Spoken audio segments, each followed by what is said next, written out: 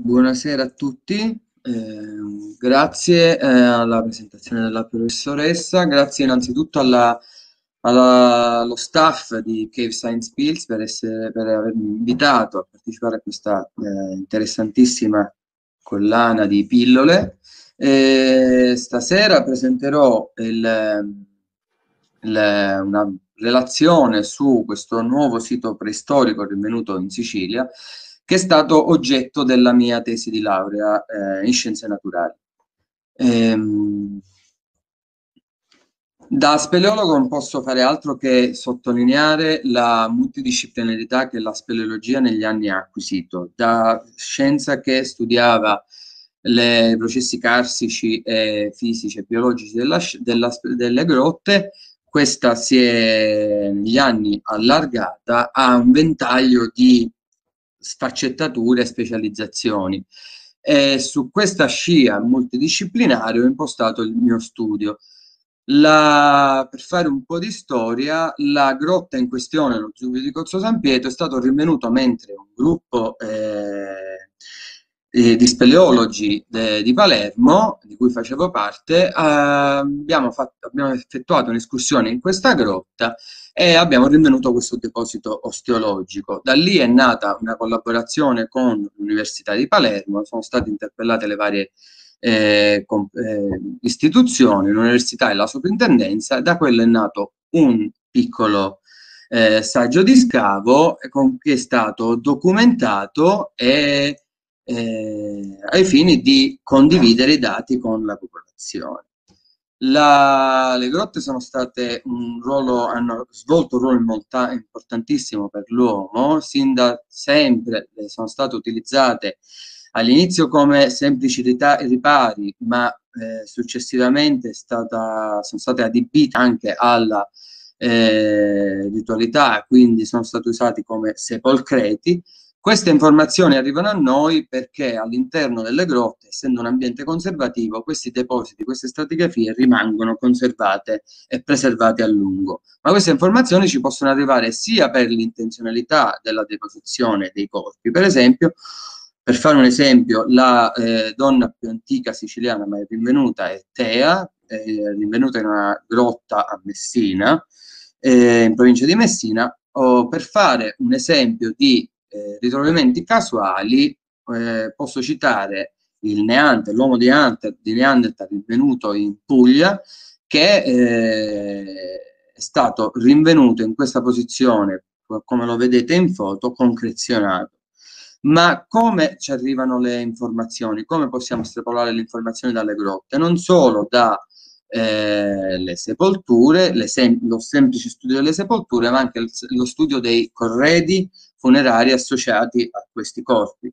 E non solo le sepolture, ma anche dell'arte. Il rinvenimento, per esempio, in Austria di la famosa Venere di Willendorf, che rappresenta una figura femminile, oppure citare ancora esempi siciliani, le pitture o i graffiti, le pitture della grotta di Cala dei Genovesi sulle Egadi di età neolitica, che rappresentano figure umane e animali, o quelle un po' più antiche della grotta della Daura, anch'esse che raffigurano uomini e animali, ma stavolta graffiti e non pitture. Per passare al sito studiato, ci troviamo in Sicilia, come diceva il titolo, in Sicilia occidentale, a est di Palermo. È presente un'area SIC, un sito di importanza comunitaria, denominato Rupi di Catalfano e Capo Zafferano. All'interno di quest'area SIC sono presenti 23 grotte, 5 delle quali in 5 delle quali sono stati rinvenuti alcuni reperti riferibili all'uomo. Per citarne un paio, la imponente Grotta dell'Arco sul promontorio di Capo Zafferano, ciò che ne rimane è un arco, era un'imponente grotta marina, un antro marino, al cui interno, a una quota di circa 20 metri, sono stati rinvenuti alcuni resti di pasto riconducibili all'uomo, di epoca fondamentalmente possibilmente paleolitica. Un'altra grotta risalendo verso le pendici dei due promontori, Monte Catalfano e Cozzo San Pietro, è la grotta dell'Eremito, a cui interno su una parete è stata rinvenuta una piccola figura molto afferente alle pitture delle isole Egadi che mostravo poc'anzi, con delle figure antropomorfe molto stilizzate. Risalendo in quota fino a 300 metri di livello del mare, sull'omonimo rilievo si apre lo Zubbio di Cozzo San Pietro. Si apre una quota di quasi 300 metri, è una grotta di origine tettonica, si apre nei calcari giurassici. Il nome Zubbio è un termine dialettale siciliano con cui si indica una grotta che si apre sul piano di campagna con un pozzo ad andamento prettamente verticale. Lo Zubbio è, come dicevo poc'anzi, una grotta di origine tettonica, è impostata su una frattura che corre sud-est e nord-ovest, al quale vi si accede tramite un ampio pozzo inclinato di circa 13 metri, a cui atterrando si atterra su una base interamente ricoperta di detriti provenienti dall'esterno e massi. Zompettando un po' sui massi, sorpassando queste grosse stalagmiti, anch'esse formate sotto una frattura, si accede alla stanza principale della grotta, un grande salone stimato sui 200 metri quadri. Il ritrovamento è stato effettuato per caso fortuito, mentre eravamo in questa grotta già esplorata, già conosciuta, stavamo effettuando una sessione fotografica e all'interno di una nicchia posizionata all'angolo sud-est della grotta, ho rinvenuto delle ossa umane. Subito avvertite le autorità, il laboratorio di antropologia di Palermo e la soprintendenza, che ha subito classificato il sito come un nuovo possibile sito archeologico. Dopo circa un paio d'anni, nel maggio 2013, siamo riusciti a effettuare il primo sopralluogo all'interno della cavità. Questa volta è stato non solo attenzionato il punto A, il punto principale, il primo punto rinvenuto un paio d'anni prima, ma è stata attenzionata tutta la superficie della grotta e abbiamo riportando in pianta tutti i punti dove sono stati ritrovati dei reperti, ossa umane, ossa animali e reperti ceramici fondamentalmente. È stata identificata il punto principale, il primo punto del rinvenimento delle ossa come punto A. È stato selezionato e finalmente nel maggio 2014 siamo riusciti a organizzare, dopo 1000 peripezie, un primo saggio di scavo. Che ha coinvolto l'unità operativa della soprintendenza, il laboratorio di antropologia, capitanato dal professore Sinio, tramite la coadiuvazione, cioè l'aiuto logistico della squadra di soccorso speleologico, siamo riusciti a allestire il campo interno, stendendo una linea elettrica alimentata con un generatore in esterno, trasportando i materiali tramite una teleferica. È stata effettuata una quadrettatura dell'area per poter identificare le posizioni differenti, soprattutto per prendere le quote dei vari reperti che venivano ritrovati, e siamo partiti con lo scavo. Purtroppo, per nostra quasi sorpresa, ma ce lo potevamo aspettare, il deposito si è rivelato ampiamente disturbato, azioni di disturbo fondamentalmente causate dall'uomo, perché comunque la grotta sia un pozzo inclinato ma di facile accesso, ma non solo causato dall'uomo ma anche da animali. L'intero giacimento è stato rinvenuto, era estremamente frammentato. Sono stati rinvenuti e recuperati quasi 3000 reperti. Tutti i reperti sono stati selezionati, conservati in dei sacchetti. È stata prima fatta già in grotta una prima selezione tra ossa umane e ossa animali, e il sedimento che veniva fuori non è stato lasciato in grotta, ma tramite la stessa teleferica con cui sono stati portati giù i materiali, è stato trasportato all'esterno ai fini dell'opera di setacciatura, per recuperare anche i più piccoli frammenti, per esempio appartenenti a micromammiferi o uccelli. Una volta in laboratorio, i reperti sono stati prima conservati, dove è stato possibile sono stati lavati, e siamo partiti per la catalogazione. Sono stati catalogati le ossa umane e le ossa animali in due Excel differenti, al fine di avere due database differenti. Seppur pochi, i reperti di cultura materiale, ovvero i reperti prodotti, gli oggetti prodotti dall'uomo, ci hanno rivelato alcune caratteristiche peculiari di alcuni, soprattutto di un reperto, ci ha permesso di datare il periodo in cui la grotta è stata utilizzata, che è l'età del rame, o almeno ci permette di identificare almeno un periodo in cui la grotta è stata utilizzata. Le grotte, la grotta in questione è stata utilizzata come sepolcreto, ce lo dicono gli altri reperti, oltre il gran numero di ossa umane, gli altri reperti che consistono in alcune lame di ossidiana, piccoli pezzetti di selce, che presentano le lamine ossidiane, sono state osservate al microscopio e presentano delle piccole striature nella parte sommitale dello strumento che ci confermano che queste lame sono state utilizzate su osso fresco, quindi sono delle tracce compatibili di usura su osso fresco.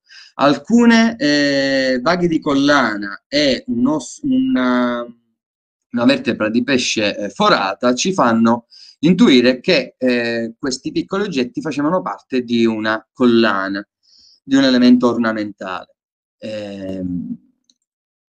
Le ossa umane sono state databasate, sono state selezionate, è stato possibile identificare a livello di distretto anatomico solamente il 63%, perché il restante 37% era estremamente frammentario, ma siamo riusciti a tirare fuori abbastanza informazioni. È stato possibile calcolare il numero minimo di individui presenti nella sepoltura, quindi una sepoltura multipla, che ammonta a 11. Questo numero minimo è stato calcolato isolando i reperti della stessa tipologia, in questo caso le ossa della mano, dei metacarpali, dello stesso lato. Stessa cosa per i calcagni, 2 calcagni destri.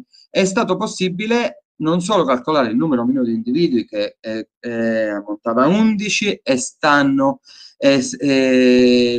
possibile classare l'età degli individui in 5 adulti, 2 giovani tra i 12 e i 14 anni, 2 bambini di 7-8 anni e 2 infants.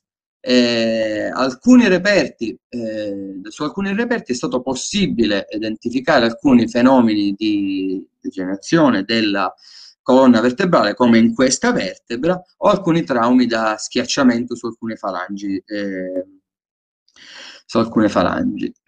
L'analisi tafonomica dei reperti ci ha permesso di identificare 3 indizi particolarmente, 3 indizi. Le ossa presentavano alcune striature denominate rail impression, ovvero le tracce che vengono lasciate dai roditori, oppure alcune tracce puntuali che sono attribuibili a morsicature da parte dei carnivori. Alcuni fori circolari, per esempio su questo corpo vertebrale, ci indicano che le ossa sono state aggredite da alcuni coleotteri del genere Xyleropus. Tutte queste evidenze ci danno la conferma che queste ossa non hanno subito un seppellimento, ma quando sono state deposte all'interno della grotta sono state deposte sulla nuda terra, come prevedeva la le modalità sepolcrali di quest'età. Passando al record archeozoologico, ai reperti faunistici di ossa animali, è stato possibile identificare il 58% di 1090 pezzi a livello specifico. Questo 60%, questi 630 reperti, sono stati classificati in due tipologie, macro e microfaune. Tra le macrofaune è stato possibile identificare 4 specie differenti, tra le micro invece ben 11. Tra le macrofaune l'86% dei reperti è appartenente al cervo, di cui è stato possibile calcolare il numero degli individui, che equivale a 3, e questi 3 individui è stato possibile determinare l'età della morte. 2 individui morti tra i 12 e i 20 mesi e uno giovane morto sotto i 5 mesi. Per quanto riguarda il record di microfauna, è possibile stabilire che non appartiene cioè non è intenzionale il rinvenimento di queste microfaune, cioè non è relegato alla sepoltura come il cervo, che consiste in offerte che venivano fatte agli inumati per il viaggio all'aldilà. Le microfaune invece sono faune che ritroviamo naturalmente in grotta. Tra queste 11 specie diverse spicca il piccione. Il piccione selvatico è un uccello che frequenta molto spesso gli ingressi delle grotte. Tra i micromammiferi, il più importante dal punto di vista paleoambientale è l'Arvicola terrestris. Questo ratto d'acqua chiamato è un animale che oggi è estinto in Sicilia, e ritrovarlo in alcuni livelli dell'età del rame ci conferma, facendo i confronti con altri siti della stessa età coevi, per esempio sui monti vicino Palermo, è stato rinvenuto negli stessi livelli cronologici questa arvicola. Questa arvicola, oggi estinta, come dicevo poc'anzi, era le modalità di estinzione. L'estinzione era attribuita al degradamento climatico che è avvenuto nell'ultimo glaciale, ma il ritrovamento, man mano che gli studi e i micromammiferi vengono analizzati, è stato rinvenuto in vari siti molto più recenti. E quindi è possibile attribuire la causa di estinzione di questo particolare animale non più al deterioramento climatico, ma alla conversione di zone umide, dato che questo animale è legato all'acqua, da parte dell'uomo per l'agricoltura. In ultima slide vi mostro, diciamo che una chicca, è un anticipo perché è work in progress, tra la sezione, i nodi di specie non identificati, quindi fra i reperti che non è stato possibile attribuire un livello specifico, spiccano 4 reperti di particolare dimensione, perché una volta identificata almeno il genere, si tratta di una tartaruga, le dimensioni ci hanno letteralmente fatto saltare sulla sedia. Queste sono delle ossa di una testuggine terrestre, è stata stimata una dimensione tramite la lunghezza del femore e alcuni dati noti, che questa tartaruga potesse raggiungere la lunghezza del carapace di circa 70 cm. Quindi un animale, se non gigante, ma può essere considerato semigigante. In confronto alla tartaruga, la testuggine terrestre che è presente adesso oggi in Sicilia, le piccole testudine ermani che raggiungono su per giù i 30 cm, questa tartaruga ci ha fatto molto pensare. Cosa ci fa una tartaruga di queste dimensioni in una sepoltura dell'età del rame? Tante domande che ci siamo dati una risposta facendo una datazione a radiocarbonio. Datando l'animale è emerso che questi reperti hanno 12.500 anni.